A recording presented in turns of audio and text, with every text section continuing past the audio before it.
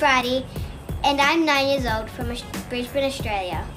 Ever since I was little, I've been going super fast in my wheelchair and I've been watching all the athletes on the TV and I wanted to have a go at it. I was doing wheelchair racing for 2 years, but before that I was doing triathlons. This is my really cool racing chair. This is what I steer with and I kneel in here and I push with these very special gloves. I love racing because you get to go super fast and it's a competitive sport and I love being competitive. So proud of you, babe. Keep going. You're doing really amazing. I've got 2 brothers and 1 sister, and my 2 brothers love Oztag and football, and my older sister loves roller skating. My biggest achievements are when I competed in the triathlons. I did Tough Mudders, fun runs, and I also did the Belmore Burns uphill in Sydney, and I also finished the Ozday 10K.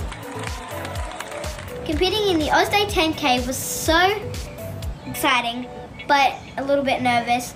I crashed on the first lap. I got back up again and I finished it and I was super proud of myself. You've got this, baby girl. Keep going. I'm most proud of my never give up attitude for finishing the 10K after a big crash.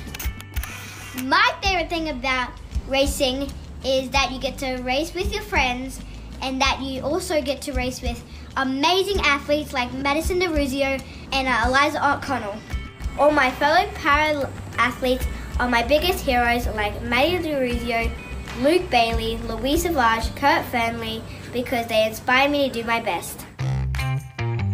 I first met Kurt when he reached out to me on Instagram. I saw him at the Com Games and then he invited us to go to Newcastle, and that's when I got fitted for my first chair.